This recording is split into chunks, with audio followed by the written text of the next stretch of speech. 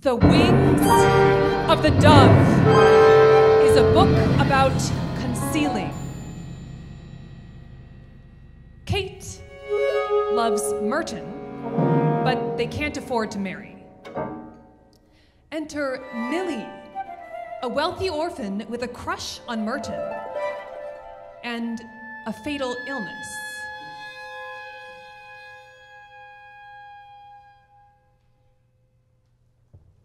Kate concocts a scheme. Merton will pretend to fall in love with Millie. Millie will die and leave Merton all her money, with which he will marry Kate. It's win, win, win, as long as everything stays hidden. We're doing our best for her, says Kate about lying to Millie. We're making her want to live. It's wonderful. It's beautiful.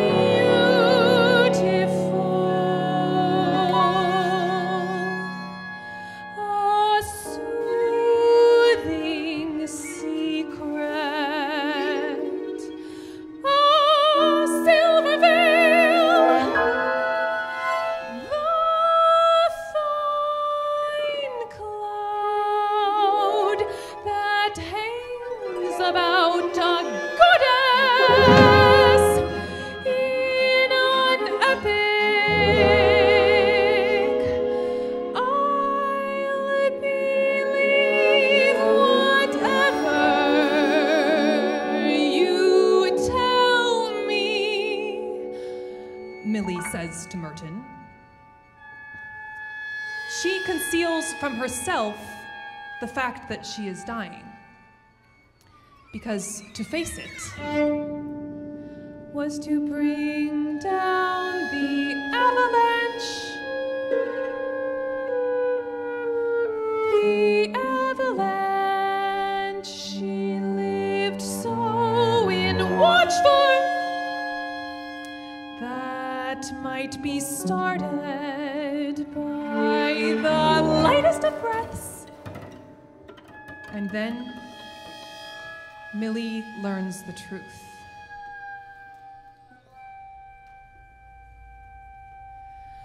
My heart is pained within me,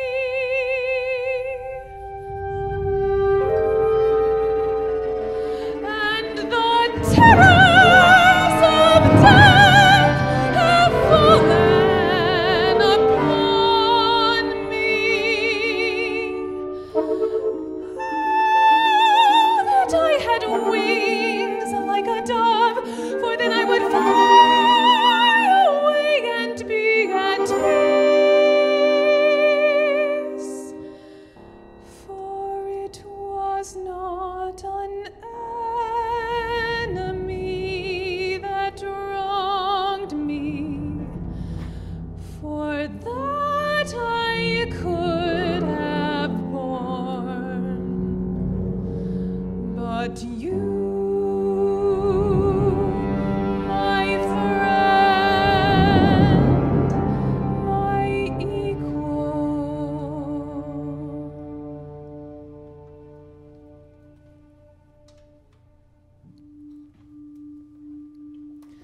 Shortly after, Millie dies.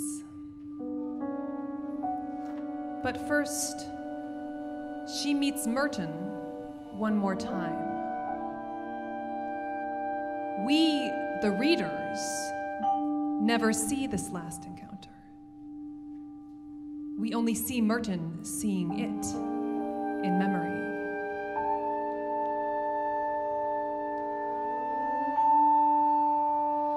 He saw a young man far off in a relation inconceivable. Hushed, passive,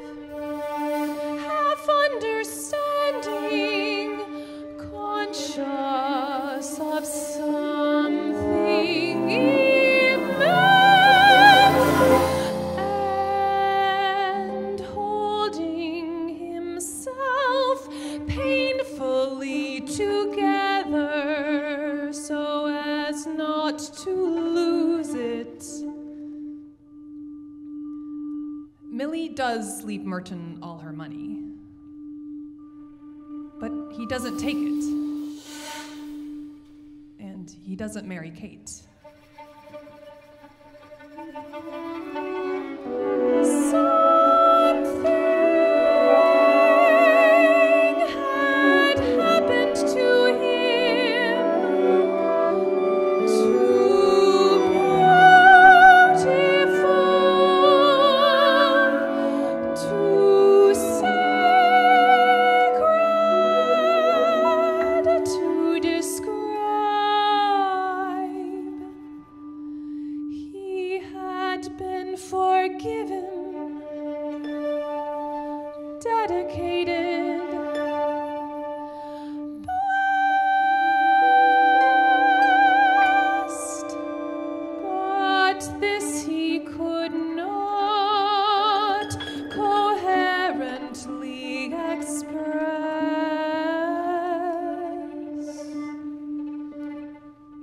Final words between the dying girl and the one who had deceived her are unwritten. Like the sight of a priceless pearl cast into the fathomless sea.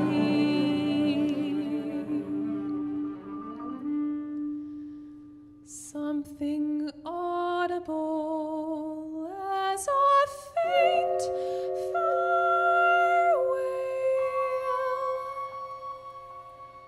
a favorite pain,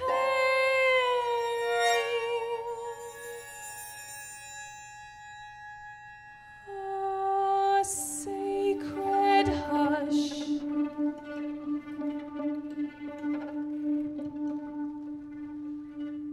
As to the wonderful scene, we just stand at the door. We feel the charged stillness.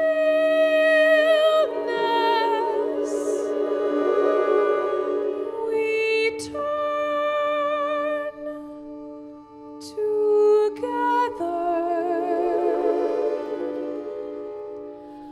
away.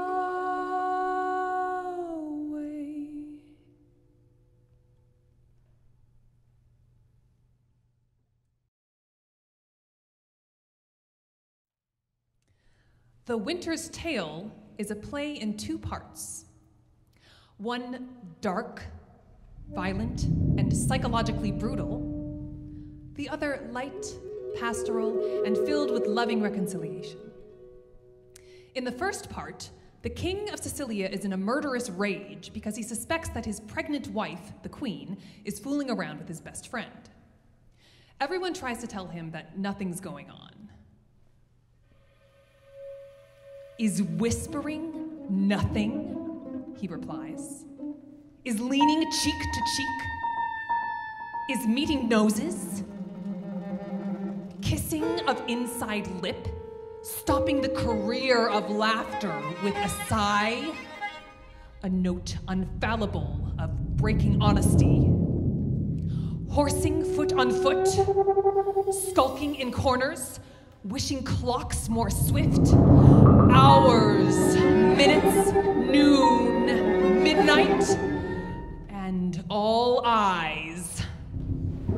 Blind with a pin and web, but there's only that would unseen be wicked. Is this nothing?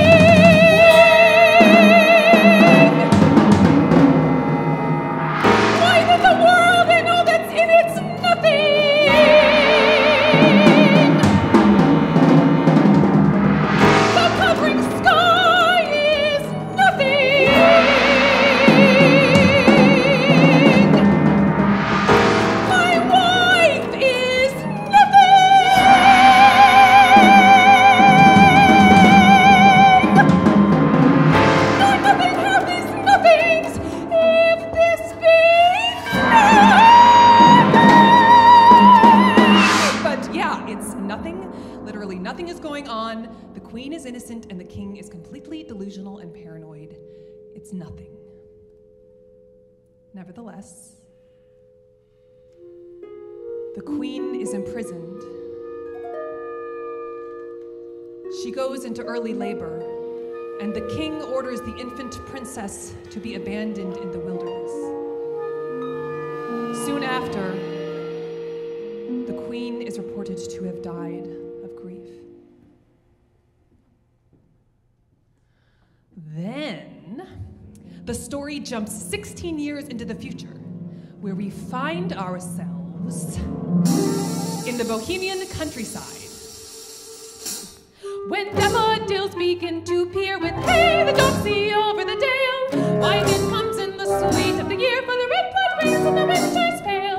The white sheep bleaching on the hedge with hey, the sweet birds, oh how they sing. Don't set my hugging tooth on edge, for a quart of ale is a dish for a king. A young prince has fallen in love with a shepherdess, but this is no ordinary shepherdess. This is the mad king's daughter, who was abandoned 16 years ago as a baby. The young lovers run away together to the very kingdom the girl was born in. There, the mad king has grown repentant and now rejoices to see his long-lost daughter. He takes her to see a statue of her dead mother, the queen. But wait, the statue is moving. It breathes. It is alive. The queen lives. She embraces her husband and daughter. The prince and princess are married, and all is well throughout the kingdom. When daffodils begin to peer with hey, the doxy over the dale, winding comes in the sweet of the year, for the red blood rains in the winter's pale. The white sheep they jing on the hedge with hey, the sweet birds, oh how they sing. Don't set my pugging tooth on edge, for a quart of ale is a dish for a king. But here's the thing. If the queen was alive that whole time, what was she doing for 16 years? How was she living? As an exile in her own country? Her husband deranged? Her child lost? Her life shattered? She doesn't have any lines at the end of the play. We never get those years filled in. We just get the happy ending. When daffodils begin to peer with hay, for the red blood rains in the winter's pale, the white sheep bleaching on the hedge with hay, for a quart of ale is a dish for a king. When daffodils begin to peer with hay, the doxy over the dale, winding comes the blood. With hay, the sweet birds sing.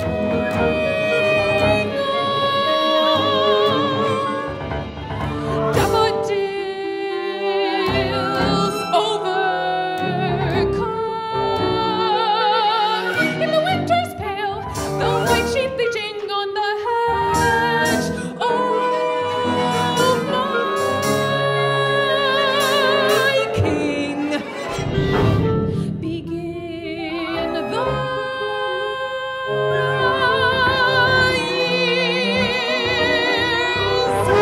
years on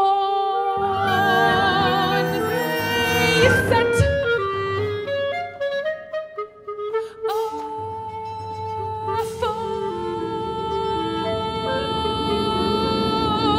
Comes in winter. How doth my king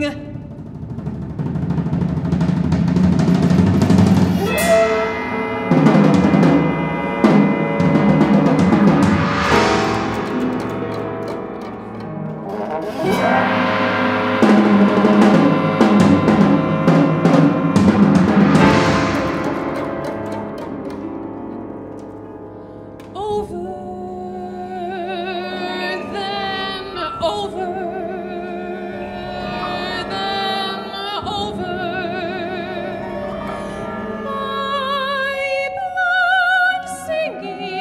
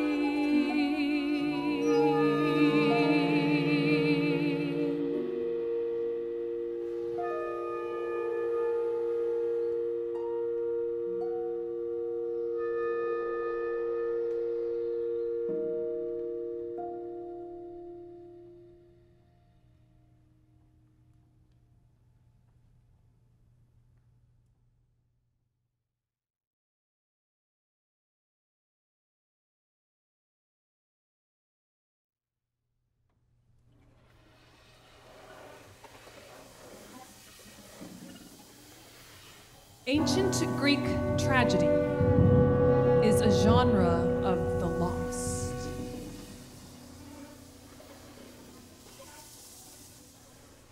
Carcinus the Younger wrote a play about Zeus's lover Semele, for which we have the opening words.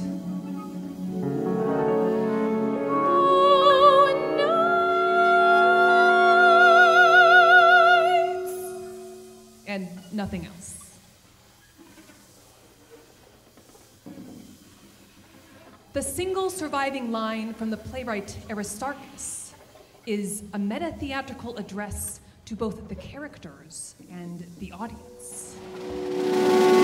Rise up, herald! Be sure that the people hear! Be quiet and stay silent and pay attention!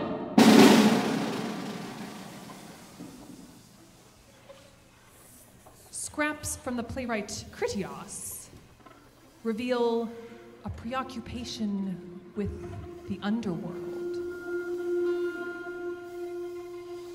So that in silence we may pour these water vessels into the chasm in the earth.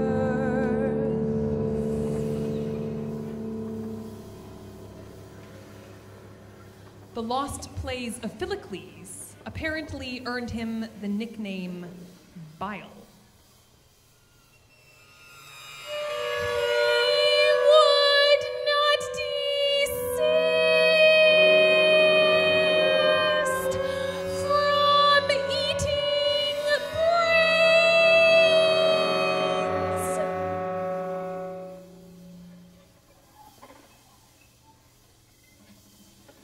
Sometimes we get a glimpse of familiar characters, like in a play by Ion, whose fragments suggest a love affair between Odysseus and Helen of Troy. And how did the stranger arrive in the bedchamber?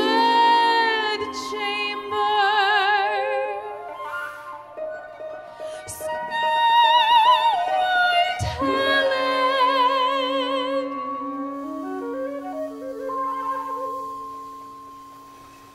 Some fragments touch on real events, like those from a play by Phrynichus about the Battle of Salamis. Round about evening,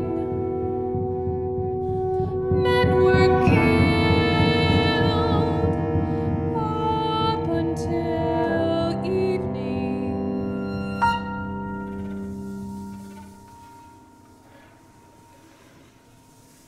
And there is evidence of one astonishing rarity. A play by Agathon that, unlike any other known Greek tragedy, is not based on history or myth, but is purely fictional. However, nothing survives with this play, except the title. And actually, the title itself is in dispute.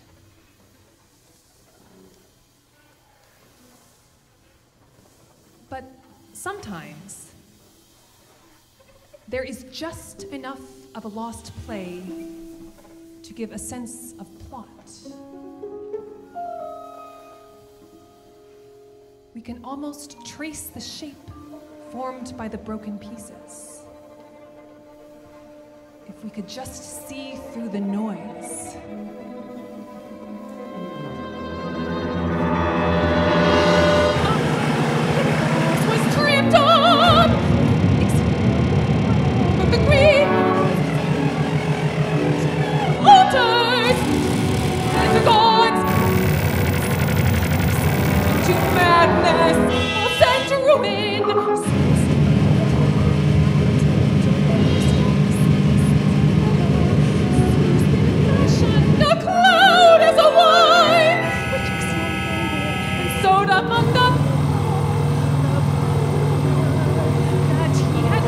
Sexual intercourse with a daughter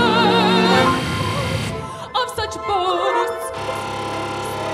He paid the gods' penalty. Was much for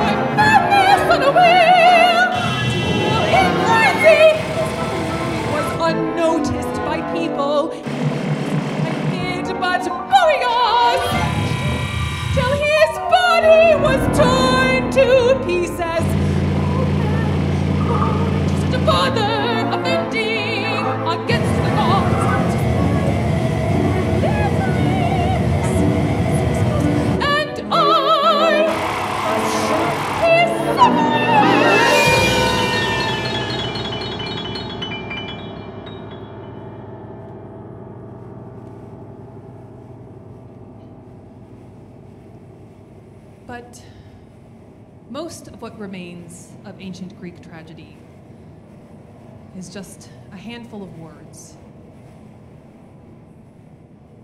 A flicker. A trace.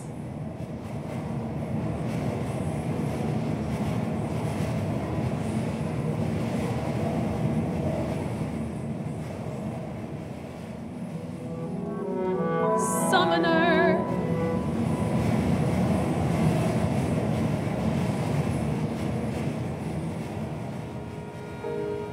Unclean or insane.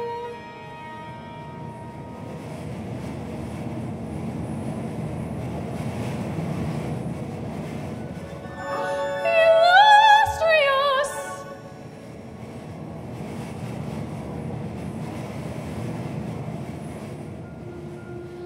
Black-haired.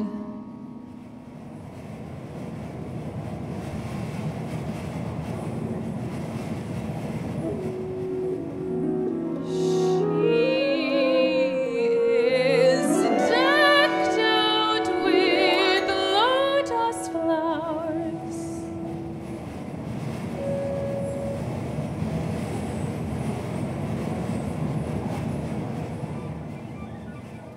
Touching it lightly.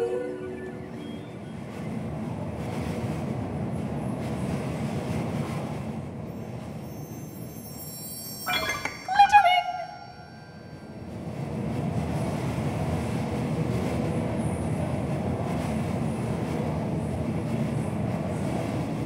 Cells of a honeycomb.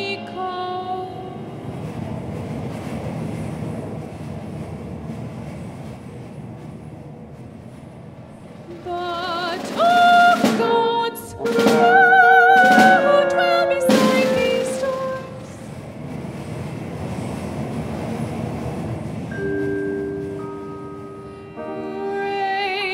Radiant.